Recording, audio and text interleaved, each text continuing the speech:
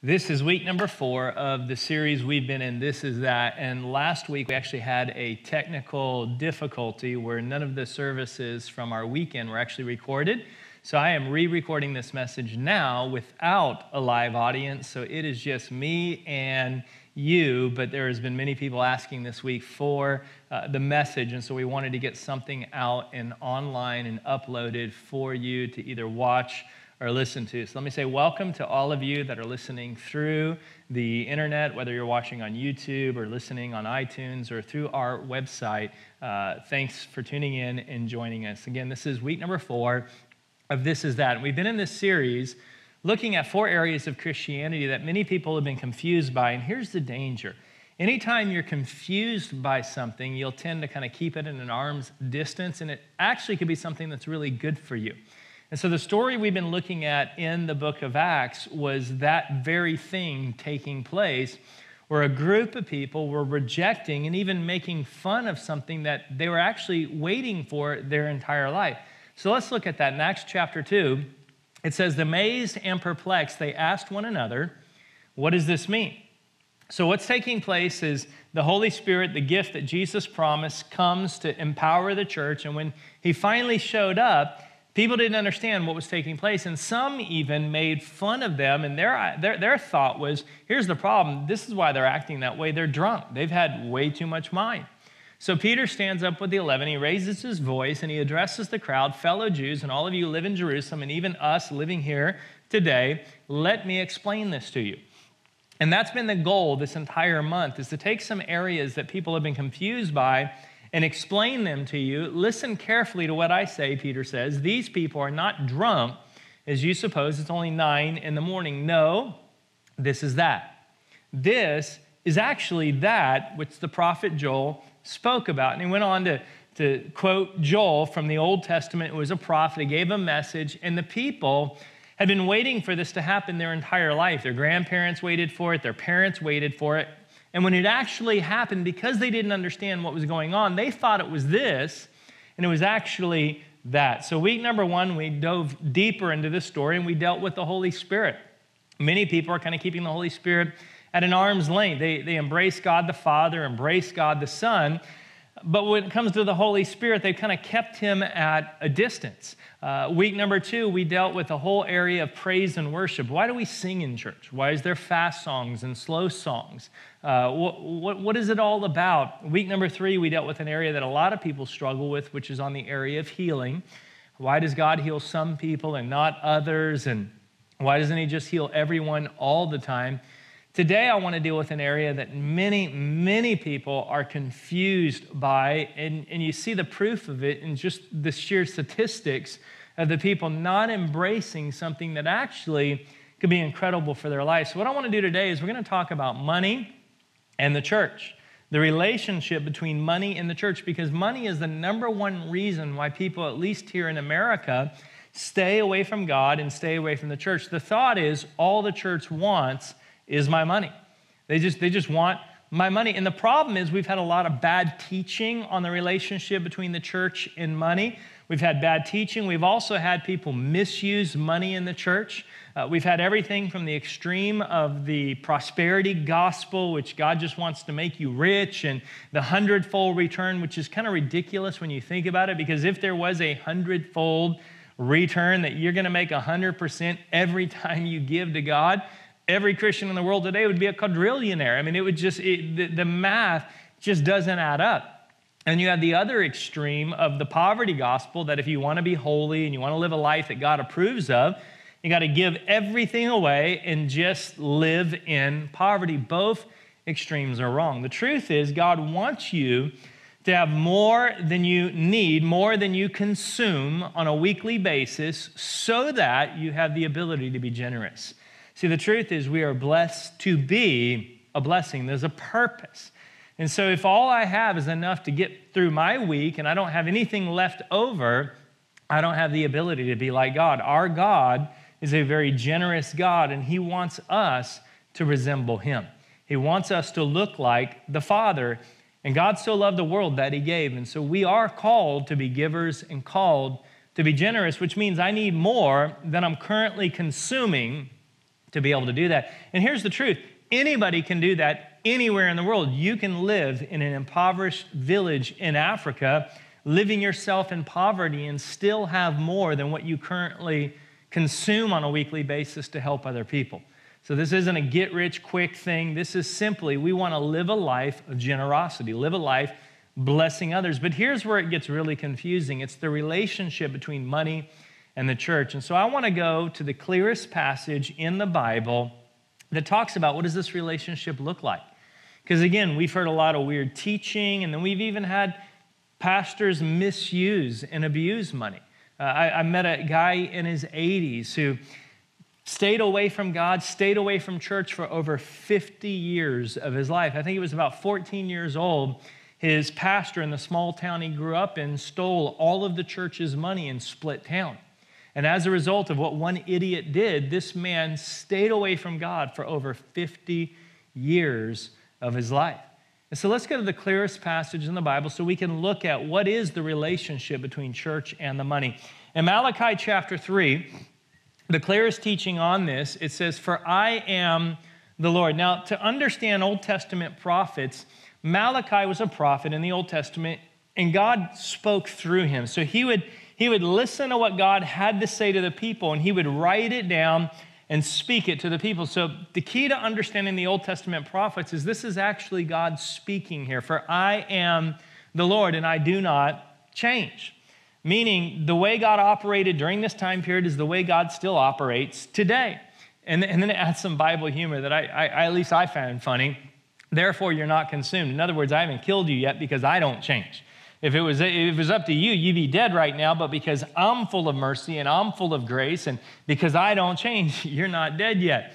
"Yet from the days of your fathers," so he begins to explain why, they've kind of gotten themselves in trouble. "From the days of your fathers, you have gone away from my ordinances, and you've not kept them." So here's the question. What is an ordinance? Well, an ordinance is simply a principle of ordinary behavior. For those of us that follow Jesus, there are principles that are just ordinary for us, that we just follow. It's just ordinary behavior for a follower.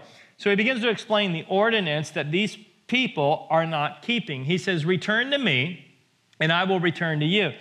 Now, here's the thing. If God returned to you in understanding this verse, your life would be better. The reality is if God's hand and God's favor was on you, it would change your life, says the Lord. But you say, "In what way shall we return?" In other words, how have we not kept your ordinances? Will a man rob God? Now, that's a little hard to even fathom. How is it possible for me as a human being to sneak into heaven and steal from God's gold supply? The reality is I can't. That cannot happen. I cannot steal from God that way. So what is this talking about? Well, there's two ways to rob somebody. I can either break into your home and take what does not belong to me, or the second way is if I have something that belongs to you and you want it back and I refuse to give it to you, I keep it, I'm also stealing from you. I'm robbing from you by withholding something that does not belong to me. And that's what it's talking about here. It says, "Will a man rob God? Yet you have robbed me." But you say, "In what way have we robbed you?" How have we robbed you, God? "In tithes and offerings."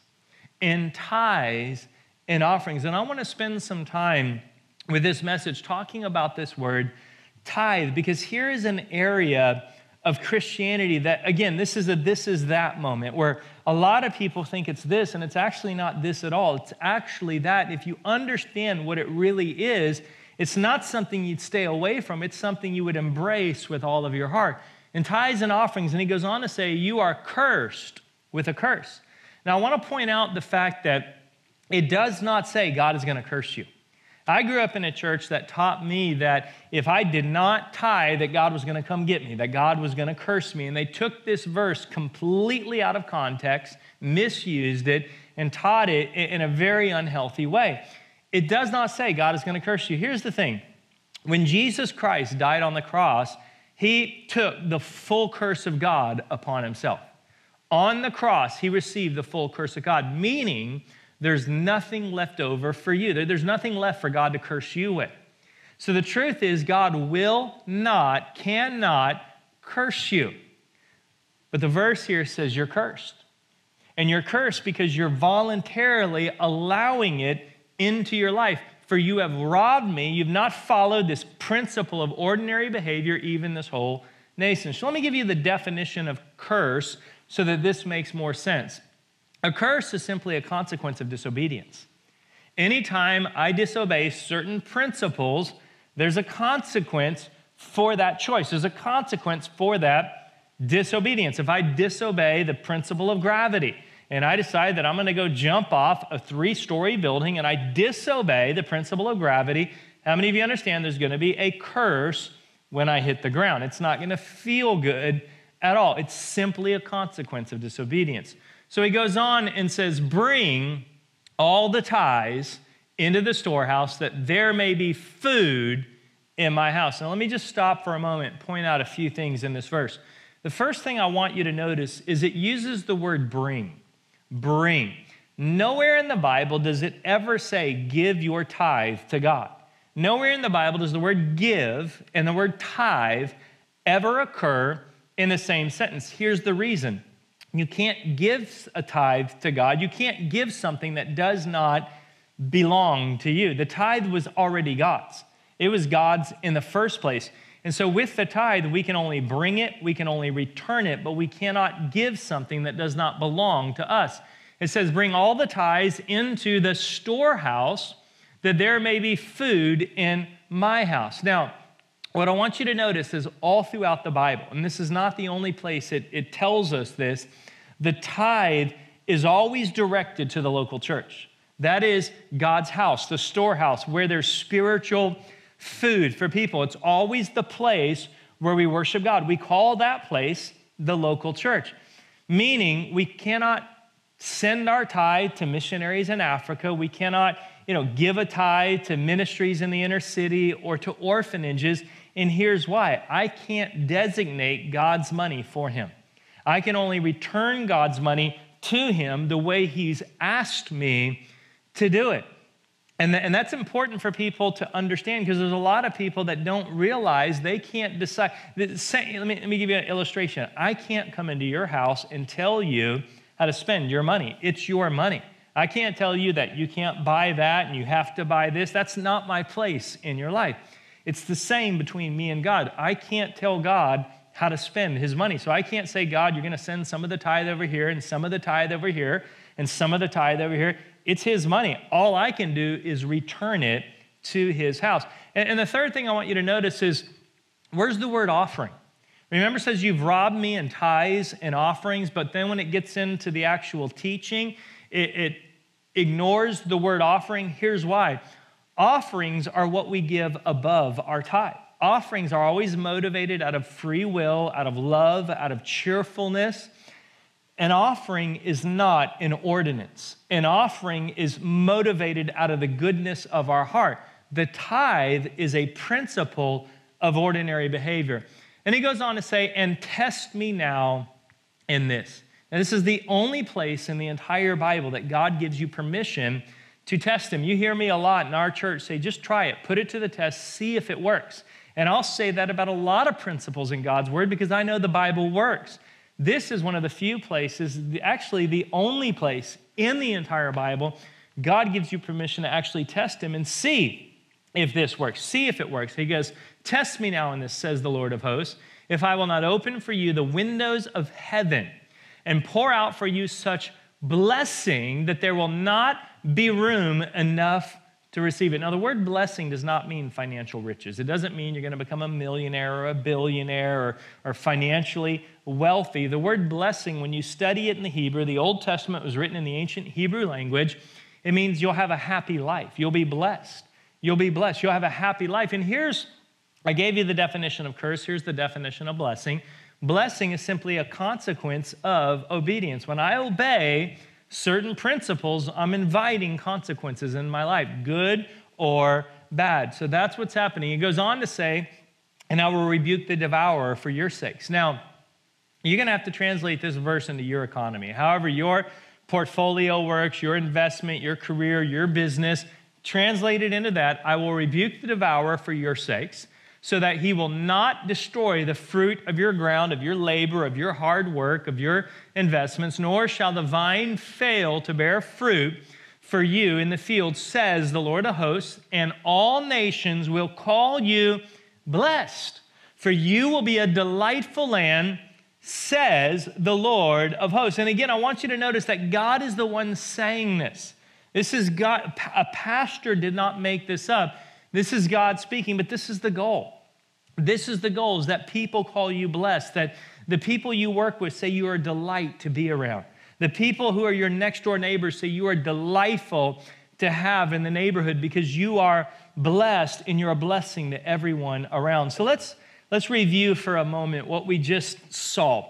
First off, in Malachi, we see that God has ordinances. For people who follow Jesus, there are principles that are just ordinary behavior for those of us that follow Jesus. It says when we return to him through obeying these ordinances, that God returns to us. His favor is on our life. It says that it is possible for us to rob God. Like I have an ability to steal from God. And I don't do that by breaking in and taking something that belongs to me. It says I do that when I withhold from him what is rightfully his, the tithe. Which brings us to an important question. What is a tithe? Well, a tithe is according to the Bible, is the first 10% of my increase. The first 10% of my increase. Increase meaning salary, income, bonus, commission, blessing, gift, unexpected or expected. The first 10% of anything that I receive, according to the Bible, according to Scripture, belongs to God. Now, look, if I were the devil, I would want people confused about this more than anything, especially after we just read about the blessing that happens when we return to God through keeping this principle of just ordinary behavior. And we see in the body of Christ today that this whole area of tithing, again, is so confused.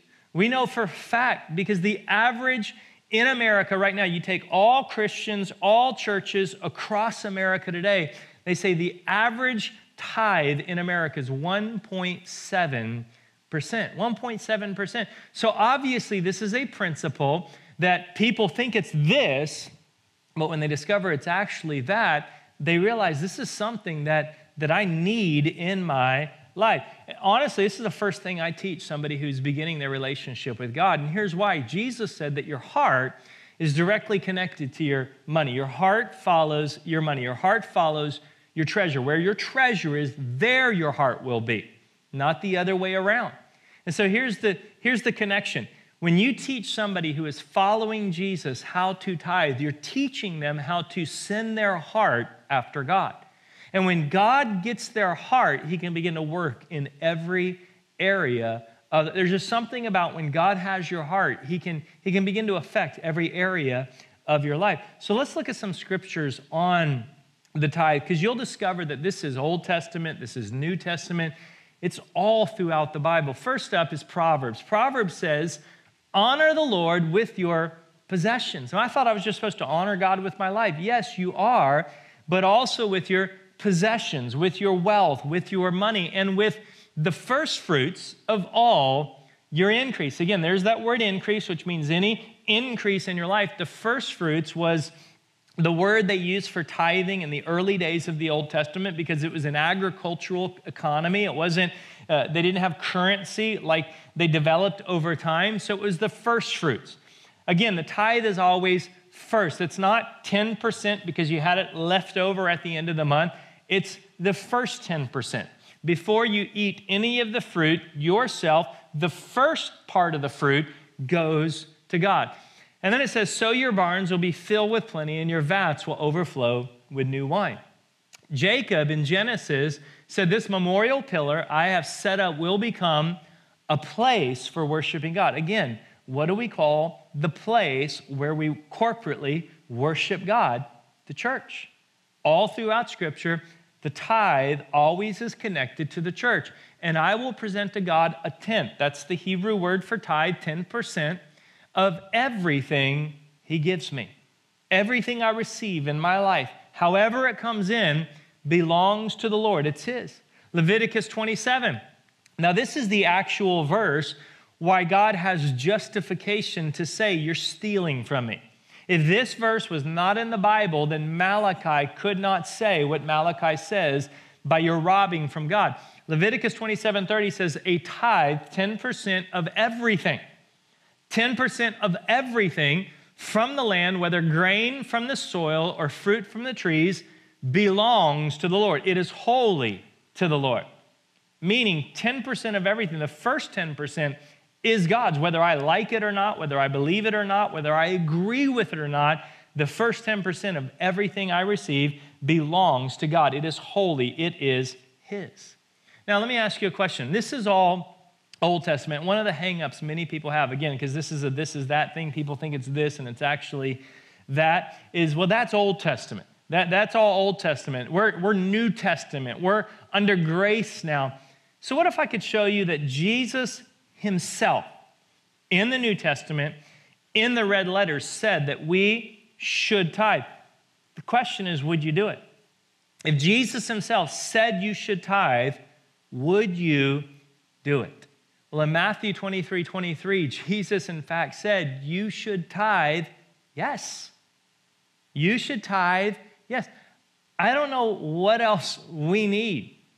I mean, if He is our Lord, Lord means boss, it means commander, it means ruler, it means the one in charge. If the one in charge of my life says that I should tithe, what do I have to argue with? Now, let me show you the context of the whole verse, and you'll discover that it doesn't change the meaning of this at all. The whole verse says, what sorrow awaits you, teachers of religious law, and you Pharisees, hypocrites, for you are careful to tithe even the tiniest income from your herb garden. So what's going on is these religious people are tithing to manipulate God. They're so religious about it, and they're not tithing with the right heart motivation. They're doing it to put God in debt to them, not realizing that it was already His. You can't put God in debt with what already belonged to Him. He says, you ignore the more important aspects of the law, justice, mercy, and faith. Now, here's Jesus' golden opportunity. He could end the debate. He knew that people were going to debate this. He knew that people were going to argue about Old Testament, New Testament, and Jesus could have very easily said right here, you know what? That was my dad. That was Old Testament. That's the way he was. I'm different than my dad. I'm new school. My dad was old school. This is the way we're doing things now. But what does He do? He doesn't end the debate. No, He says, you should tithe. Yes, you need to keep doing that. Don't leave this undone. This is an important part of our faith, but don't neglect the more important things either. So what I want to do tonight is I want to give you 3 points to help you understand tithing, to help you understand the benefit, again, the this is that revelation for people that have kind of kept this at an arm's length, not understanding what it really was. Let me help you understand it. First is tithing is a test.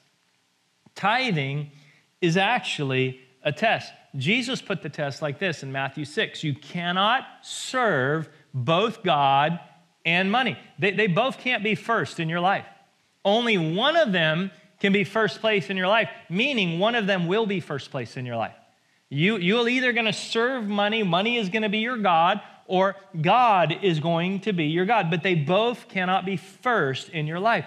So here's what you need to understand about tithing. Tithing is not about money. Tithing is about God wanting to simply know where He ranks in your life. God just wants to know who's first. Remember, He says, test me. Test me. It's a test of who has first place in your life. And there's 2 things that are very unique about the tithe. The first is the priority, and the priority is the most important part of the tithe. It's not 10%. It's always the first 10%. The priority is more important than the amount.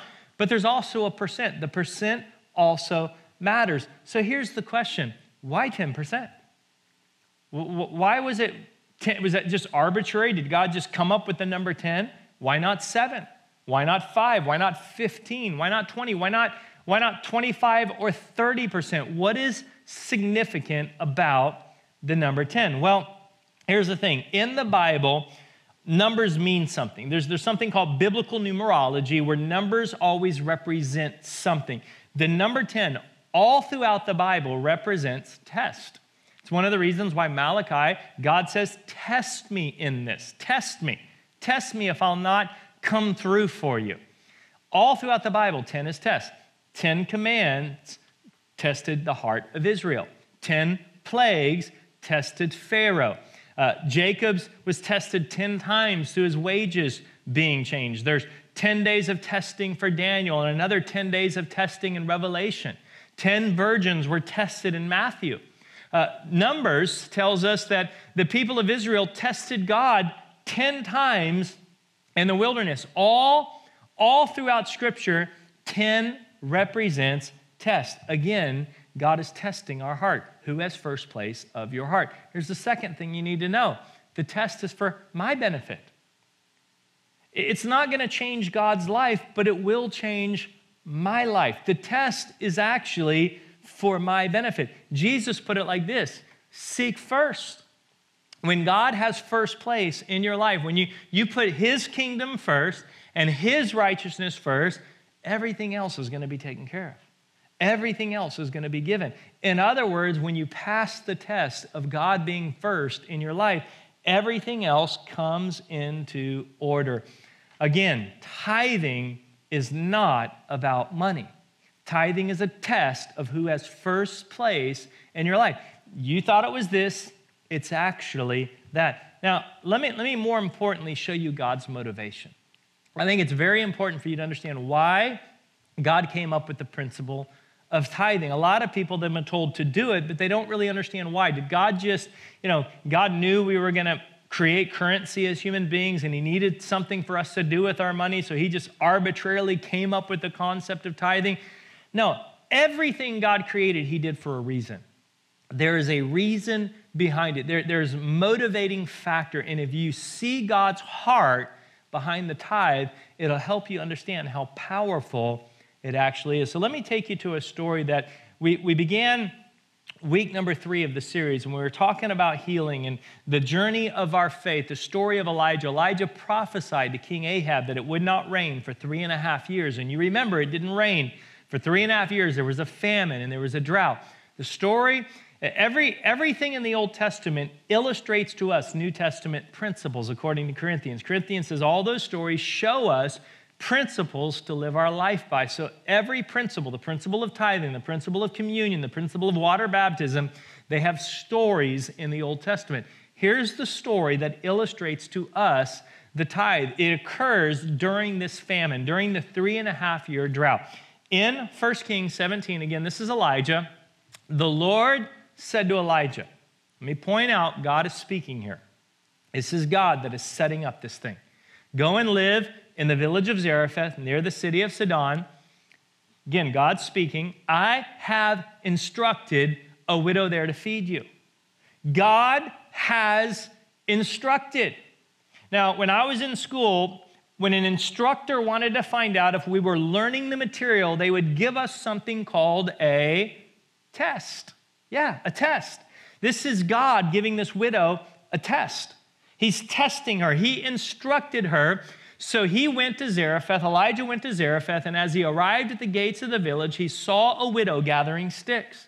And he asked her, would you please bring me a little water in a cup? Now realize, if she had any water at all, it would have been just a little bit. It was in the middle of a drought. As she was going to get it, he called to her, and bring me a bite of bread too. But she said, I swear by the Lord your God that I don't have a single piece of bread in the house, and I have only a handful of flour left in the jar and a little cooking oil in the bottom of the jug. I was just gathering a few sticks to cook this last meal, and then my son and I will die. And she's not being overdramatic here. She's not exaggerating.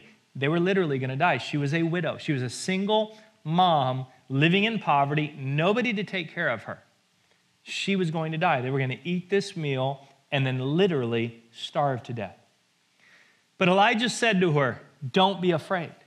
Go ahead and do just what you said, but make a little bread for me first. Remember, it's a principle of first. It's a principle of who has first in your life. Are you going to put God first? And then it says, then use. Now, isn't that what tithing is?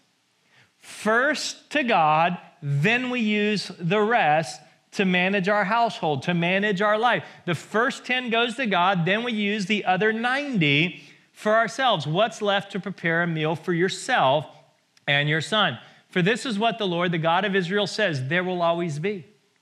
There will always be flour and olive oil left in your containers until the time when the Lord sends rain and the crops grow again. So she did. She passed the test. She put God first. She did as Elijah said, and she and Elijah and her family continued to eat for many days. There was always enough. Can I tell you, there will always be enough for tithers. This lady did not become rich. She didn't win the lottery. She didn't become the wealthiest person in the land. This isn't about becoming rich. Again, that's where this message went wrong. No, it's not this. It's actually that. But here's the benefit. There will always be enough. There will always be enough. Let me ask you like this. If you think about this logically for a moment, do you really believe that 100% of your income without God's blessing on it can actually accomplish more and go further than 90% of your income with God's blessing on it? See, the truth is the math doesn't make sense, but 90% of your income with God's blessing on top of it will always go further than 100% of your income without God's blessing. There will always be enough flour and olive oil left in your containers, just as the Lord promised through Elijah. So here's the question, because again, I want you to understand God's heart in this. So many people are confused about why tithing is in the Bible. Why is this a principle of ordinary behavior? Here's the point. Here's the this is that moment. Did God send Elijah to the widow so that the widow could provide for Elijah? Or so that God could provide for the widow? You see, so many people, they got it wrong. They think, well, the church just needs my money and God needs me to take care of the church. No. It was always about God providing for the widow. God did not need the widow's stuff. God did not need the widow to feed Elijah. Don't believe me? Let's go back to earlier in the chapter. Look at verse 6 in chapter 17. The ravens, birds, brought him, meaning Elijah, bread and meat each morning and evening, and he drank from the brook. He was eating better from birds than the widow was feeding him.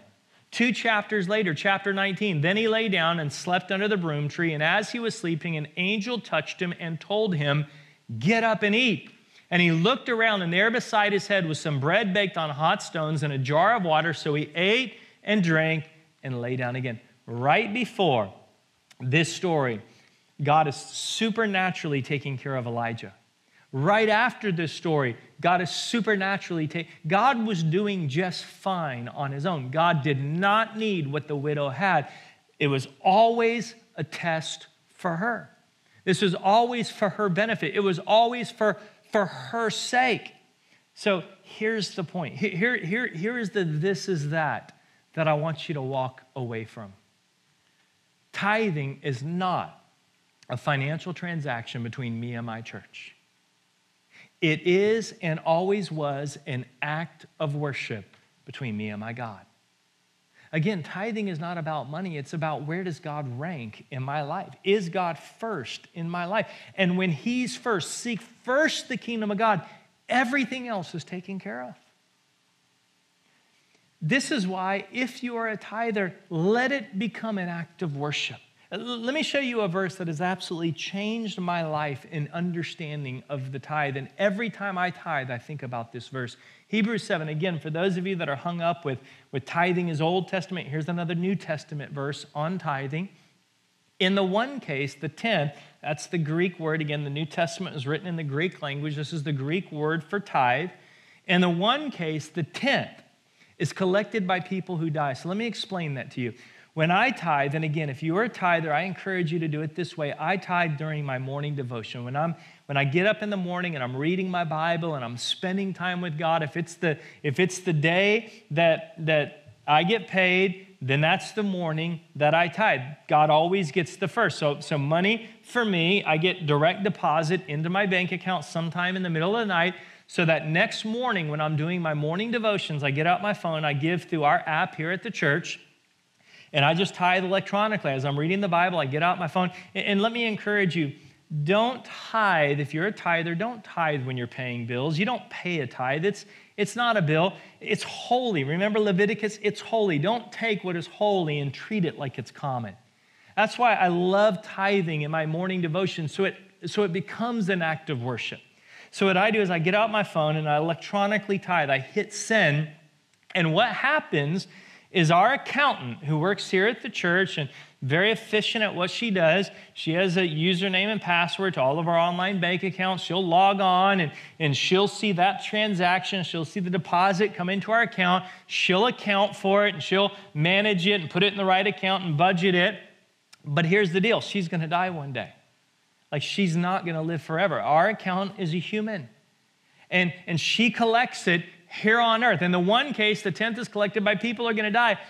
But in the other case, meaning at the very same time, on a kind of a parallel level, at the very same time, and this is what has changed my life, it's received by him who is declared to be living. Now, only one person was ever declared to be living. That was Jesus Christ. He is the one declared to be living. So this is the coolest thought to think about, that when I tithe here on earth, people who die receive it and collect it and manage it and put it into the right accounts. But at the very same time, when I hit that button in heaven, Jesus himself receives that tithe. I think about that every time. I think about the fact that when I tithe, he's first in my life. That he himself has received it. It is an act of worship between me and my God. That's the power. And so let me just take a moment and ask that right now, as you're listening to the message, if you're not driving down the road, so don't do this if you're driving, but if you're sitting at your computer, sitting at home, just take a moment, close your eyes. If you're driving, just take a moment and think about this. What is your response? Based on what you've received, what you've heard, what is your response? And again, don't take my word for it. This is the one time God says, test me. Test me. This is for your benefit. Let me pray. Father, in the name of Jesus, I pray right now that you would reveal to our heart the truth about this message. God, this is your word. I've stayed away from my opinion, and I've stayed close to your word in this subject, because people, they don't need to know what I think. They need to know your word. They need your truth to be revealed to them. So I pray that you take the word and the scripture through this message, and you illuminate it inside of people's heart and life, so that what they always thought it wasn't that at all. It was actually something else. Something else. And it's for them, because when they put you first, God, in every area of their life, you will take care of all things. Jesus, we thank you. Thank you that you set the way for us by giving your best for us on that cross. So, Lord, let us give you our best in every area of our life. In Jesus' name, amen. Thank you for joining me.